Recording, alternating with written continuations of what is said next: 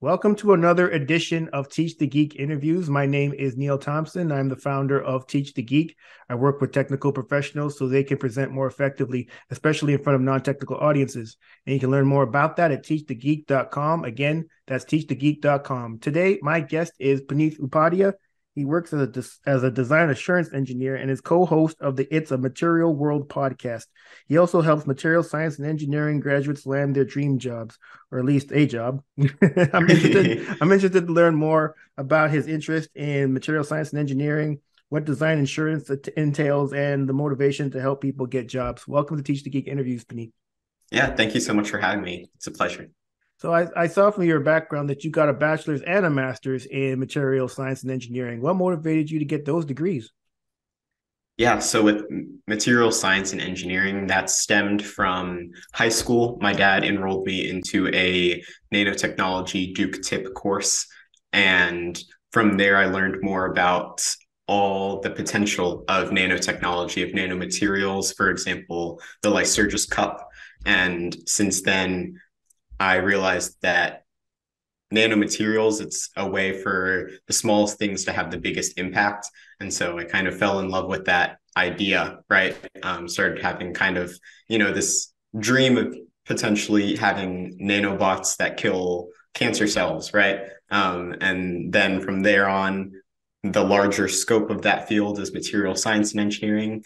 Did a summer course at NC State with material science and engineering, and that's what led to ultimately choosing MSc at Georgia Tech. And then from there, about 2 or 3 years down the line, it made sense for me to pursue a 5 years combined bachelor's and master's program within the same field. When your father enrolled you in that program, is that something you were happy about? At that point, I was probably lazier than I am now. So I was definitely on the fence about that. I didn't really want to have a commitment, a full-on commitment in our summer when it's supposed to be a break. But I'm definitely grateful for that now. I really enjoyed the course and really enjoyed learning about what this amazing up-and-coming field is. I was lazy as a child as well. And I ended up actually studying engineering because my father said I should. When I finished high school, I had no clue what I wanted to do. And he said, do engineering. And because I had no other idea, I said, all right, engineering it is. And then I went into materials engineering. Actually, I got a degree in materials engineering too. Awesome. So I went into materials engineering, not really knowing what it is. I actually went into it because the major that I wanted to was already oversubscribed. So I would have been on a waiting list. And there was no waiting list for materials. So that's how I ended up there. I mean, Yeah. it had nothing to do with anything. It just had to do with circumstances. It actually worked out okay. It's not as if I'm upset that I got a degree in material science and engineering. It actually turned out to be pretty interesting. So, I mean, I guess life works out sometimes for you.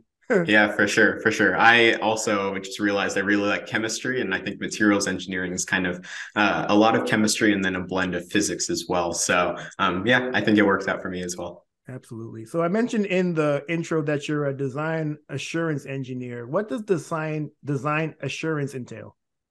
Yes, so design assurance engineering is similar to quality engineering in the way where we ensure that our products, I work at a medical device company called Boston Scientific. So we ensure our cardiology related medical devices are performing up to standard, both in terms of safety and performance. And so we work with different risk management documentation. We take into account any feedback from our users and just ensure that it is, medical devices, they're operating within our human body. So we have to make sure that they're always safe and never, impacting the patient. So in a negative way. So that is kind of what design assurance is about. And in that, there are some times where we make design changes to make sure to improve the performance as much as possible.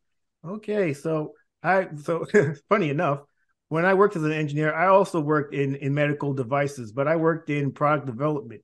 So the people that were in quality and regulatory affairs, I couldn't stand them.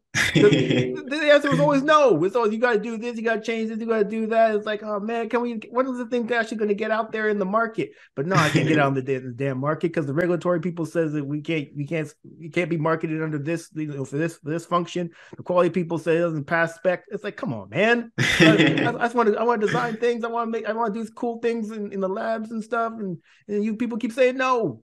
Yeah, and so here in Boston Scientific, we actually work, hand in hand with research and development. And so, yeah, I definitely understand that, right? And we want to advance each project as efficiently as possible, but there's that balance too of understanding that there's a reason why there's these specs in place, why there's these standards in place, and everything like that. So sometimes we have to be the bad guy there. Yeah, sometimes. I mentioned in the intro also that your platform, it's a material world. What was the motivation to start it? That was a pandemic related project, or it stemmed from the pandemic. My co-host at the time, Tom, and our internship at GE got pushed back, and it was postponed. And so we didn't really have anything to do while we were just sitting around. And so we wanted to start a material science podcast, more so for fun, but also we realized that there wasn't really a ton of material science related content out there at the time. And so we wanted to showcase what this field is all about to the general public and encourage, younger students to get involved in the field as a means to change the world. There's, as you mentioned, when you were in high school, you don't really know what you wanted to do. And I think that was similar for me and several other students. So when kind of deciding on that path, having as many resources out there, we just wanted to be one of those resources and really, provide that vote for material science. That was smart that you decided to do that, Punith, because, when you think of engineering, I don't think many people think of material science and engineering. And you maybe think, chemical, electrical, mechanical, those are more of the classical engineering disciplines. But material science and engineering sometimes doesn't even get its own department within a university. They might be affiliated with one of those other classical disciplines, so it might get overlooked. But as I mentioned, I ended up in it sort of through circumstance. But as I said, it wasn't something that I was upset with afterwards. It actually worked out really well. So it's great that you created this podcast. What do you hope people get from the podcast? Yeah, so with the podcast, our maybe core audience is younger students, so probably between the age range of 17 to 28. So it's college students as well as early career professionals makes up the majority of our audience. And with that, we want to provide as much advice as possible regarding, career development or academics, how to perform well in classes, how to excel in your job search, etc. But outside of that, primarily we bring on guests from industry or academia to really talk about what they're passionate about, talk about their work, whether it's, the startup they helped found or the research they're doing in their lab. And we want to show exactly what their field is about. And then for our audience, they can just be exposed to multiple arenas within the field, multiple niches, because material science is very versatile. You can make an impact in aerospace, medical devices, as I just mentioned, sustainability, automotives, etc. And so with that, you have a lot of options, and we just want to kind of provide more info so that hopefully you as a listener can resonate with some of them and then narrow down your choice after your, collegiate career comes to an end and you're kind of looking for that next step.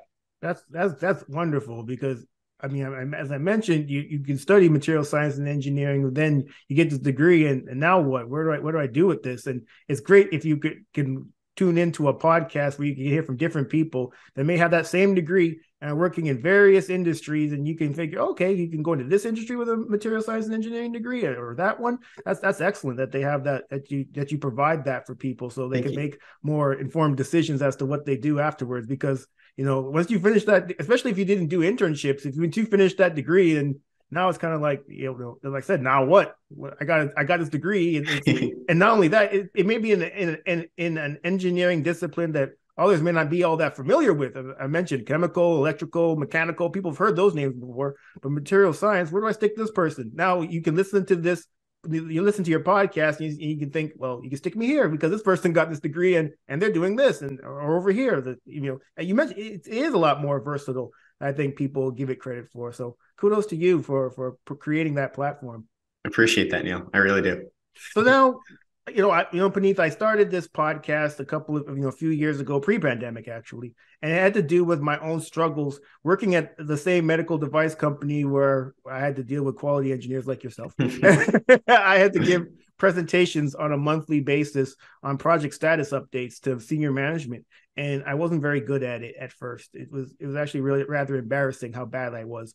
Luckily, the other engineers weren't all that much better at it than I was. So it's not as if I stood out in that way, but I certainly saw the benefit of getting better at giving presentations in front of these people. When at least in your career so far, when did you realize the benefit of becoming effective at communicating with others? Yeah, it's always been prominent, I think, since day one. It's important to develop, good relationships with your team members, with your managers, and in terms of communicating status updates, you have to be as clear and concise as possible. I think when it really stood out was my first leadership opportunity, like project management related opportunity within my role as a design assurance engineer. I was operating more from, coordinating team meetings and being able to move the project forward and then communicate those status updates with management, since it was, a high visibility project at that time. And at that point was when it became very evident that certain people care about the minutia less, and then some maybe more technical professionals care about those details, about the results of each study, et cetera, more and more. So I have to be able to fine tune my presentations to each type of audience. And so I just think it's super important to recognize who your audience is and then be able to communicate exactly what they need as efficiently as possible. As I mentioned, I wasn't very good at giving these presentations at first, but I saw the benefit of getting better at it, and I did so. Have you always been good at giving presentations or public speaking in general? And if not, what did you do to get better? Definitely not. I would say that it's still something I am actively working on, even through the podcast, thinking about exactly what I'm saying, filler words, etc. So in order to get better, the best thing for me was practice, just putting myself in those situations to continuously give those presentations and then be able to reflect afterwards and see, oh, here's where I could get better, whether that's recording the presentation itself or just taking 15, 20 minutes to think about it.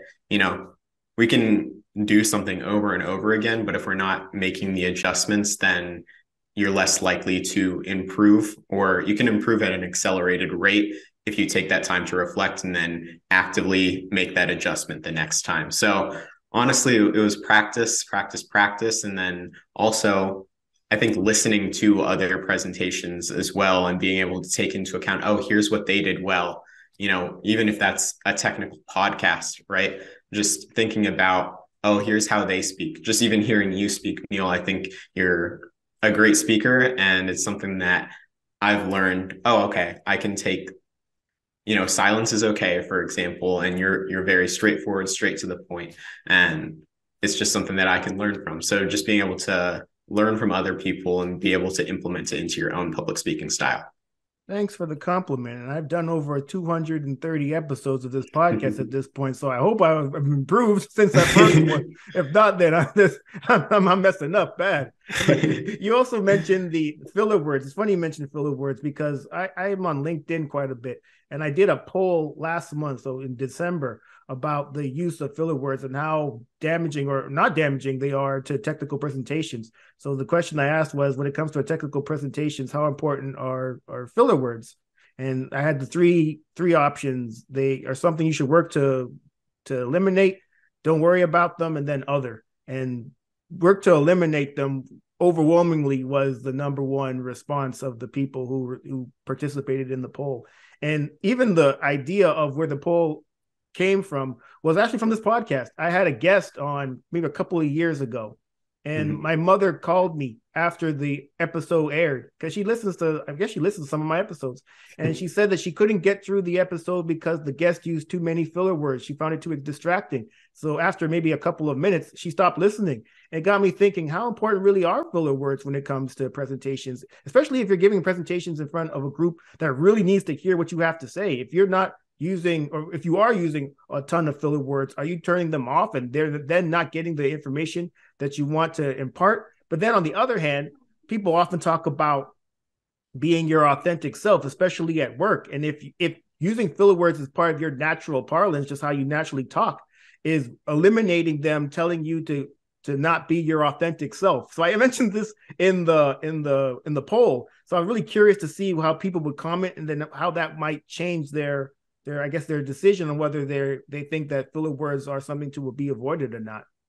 Yeah, I agree. I think that they're part of your natural self, but that doesn't necessarily mean you can't improve upon that. We've had that similar instance whenever with our podcast episodes. There were times, even with myself, when I was listening back to myself, I was thinking, oh, I use like a lot. And then that was an area for improvement. But also with other hosts or guests, it was something where we actively would want our editors, for instance, to be able to remove those filler words, because especially when it's audio only, they become more prominent. When it's video, then you have other cues and the filler words you can kind of bypass and you can still consume the rest of the episode. But similar to your story, it becomes a lot harder when there's an or there's a like after every single word or after every other word. So I think it's something to improve. Definitely. You can distract from the overall message when there's a lot of uhs, likes, etc. Yeah, I think you're right. And plus, I mentioned the argument of if you try to minimize them, then you're not being your authentic self. Well, you could use that argument for anything, really, and never improve on anything. Well, this is just how I am. It's my authentic self. So you got to take it or leave it. It's like, then you never improve on anything. It's a little bit of a pet peeve of mine to use that as an excuse. So I agree. Absolutely. So when it comes to the presentations that you do you have a process for putting them together? And if so, what is it? Yeah, so I think that the process that we use is similar to something we learned in my capstone project class, where the title of the slide, for instance, is the key point. Instead of just, oh, here's the background, here's results, like that's the title of the slide, we make it the point of, X% of, etc. Right? Something like the key takeaway. And then the rest is more so the key information. And then I just think that if there is other information presented on the slide outside of what I'm talking about, it's hard to understand both. But if they work hand in hand, then it works really well. So the information on the slide should be the same as the information that I'm saying, or it should be a complement without distracting from my presentation or exactly what I'm talking about. So that's kind of the format that I use. And then this is just something that I learned from my co-host, David, but I like to include at the bottom of a slide, just the section that we're at in the presentation. If there's it's almost like a table of contents, but it's on every slide. And then it highlights, here's the part where we're at. So it just gives the audience an idea of, oh, here's where we're at in the presentation. We're near the end. We're discussing the main results, or, oh, we're still at the background section. So there's more to the presentation. So those are just some of the first things that came to mind when I give a presentation, is just giving the audience a full picture of where we're at and what are the key takeaways, because you can only consume and understand so much. And I feel like there's a certain percentage that the audience really takes away from a presentation after 15, 20 minutes, etc. I think that's an excellent point that you brought up about making the title essentially what you want to convey to the audience, especially to an audience that doesn't know as much about your topic as you do.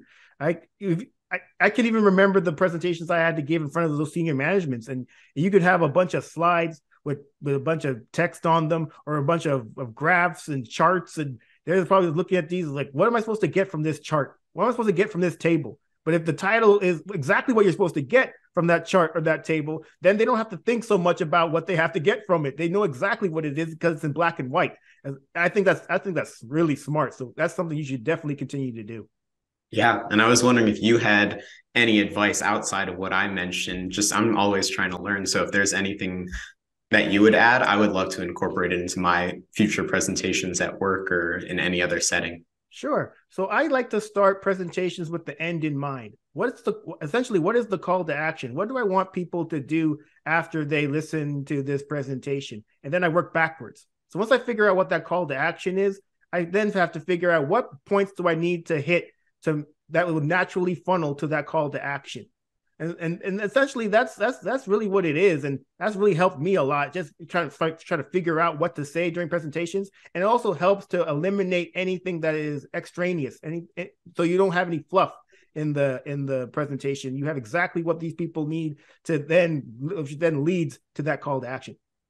I love that. Yeah, because we have a call to action on our podcast, but there's going to be a call to action really with any technical presentation. Otherwise, there's just a purpose, right? And so understanding what is that ultimate message that you want to send helps create the rest of the presentation. So thank you. I really appreciate that. That's something I'll definitely incorporate moving forward. You damn right there got to be a purpose for the presentation. I didn't put this thing together, take the time to put this thing together just to get up there and sweat profusely in front of all these senior management people just for nothing. No, exactly. You got to do something after this.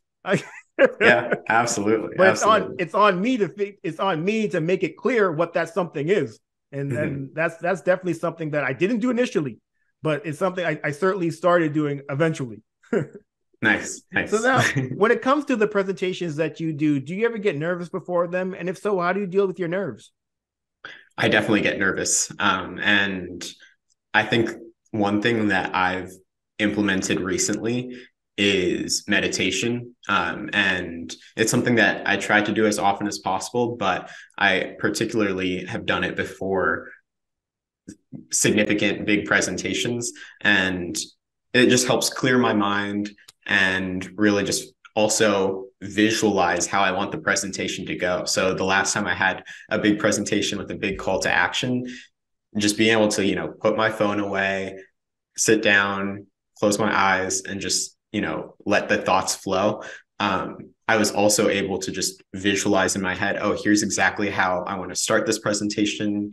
Here's how I think it'll go, the questions that I think will get asked, and then here's how we'll make the ultimate decision, right? And I just visualized how that entire meeting would go. And then to see it kind of come to fruition with the presentation, I just felt a lot calmer going into it because I knew exactly how it was going to go. I already played it in my mind. So that was just something that has worked recently for me. But also in addition to that, before I would always, have a deep breath exercise, just in through the nose, out through the mouth, 4 or 5 times, big deep breaths. And then that kind of calms the heart rate down, keeps me focused, keeps me locked in.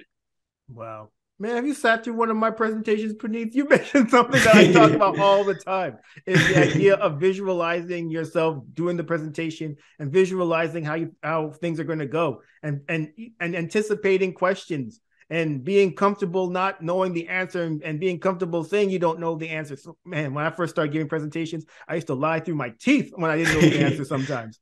But it was bad to do it because I was talking to people who didn't know as much on the subject that I did. So I figured I could finesse my way through the presentation, at least through the questions, the Q&A part. Because, how are they going to know I'm lying? But every now and then you get caught out there and it's like, oh, crap, they called my bluff. But yeah, I firmly believe in visualizing success, and just when you do that, as you mentioned, now you're a better frame of mind to go into the presentation. And I'm a big fan of the breathing as well. It's just shallow breaths, man, you go pass out. You definitely got to breathe to that diaphragm, get your heart rate, at a steady rate so that you finally get up there and you do what you got to do. So I firmly agree with what you said. So exactly. Now, if someone were to listen to this podcast or watch the video on YouTube and they're set on becoming more effective at giving presentations or just public speaking in general. What's the number one tip you could give them to do that? Yeah, and this is somewhat tied to this idea of visualizing success. But one thing that I love to do is I have like a journal filled with things that I'm grateful for, as well as manifestations as well. Those are for bigger goals, but I think it works well for your smaller goals as well. So even just writing down what you want and kind of visualizing, manifesting that success, then you kind of work every day towards making that a reality. And then you just operate in a better mindset when you're reading things, rereading things that you're grateful for each and every day. So that's a little bit less related to public speaking specifically, but I think that similar to what you were talking about in your seminars and within this podcast, visualizing success, it's something that you have to practice day in and day out if you want to continuously improve. And so reminding yourself of that goal is imperative. And I think the best way to remind yourself is by writing it in a journal and rereading it each and every day. Yeah, I think you're right about that. Just the exercise of putting it down on paper. And so now it's permanent, it's tangible. You can actually see it, as opposed to it being in your mind and maybe you forget, and I will forget because I'm a forgetful person. It's like, what was that goal again? I know exactly what that goal again was because I can go back to the journal and look in it and see what that goal is, and I can get myself, going back towards, meeting that goal. So that's an excellent tip. This has been a great conversation, Punith. Thank you again for being a guest. How can people get in touch with you? Yeah, you can find me on LinkedIn, Punith Upadhya. I think I'm the only name, Punith Upadhya, on LinkedIn. So that's the best way to connect with me. And then if you want to tune into our podcast, It's a Material World, we're on every platform: YouTube, Spotify, Apple, Google, etc. So again, Neil, I really appreciate you inviting me on the show. It means a lot, and I really enjoyed this conversation. Wonderful. Well, everyone, that marks the end of another edition of Teach the Geek interviews. My name is Neil Thompson, founder of Teach the Geek, and you can learn more about it at teachthegeek.com. Again, that's teachthegeek.com. Until next time, take care and stay safe. Thanks, Punith. Yep. Thanks.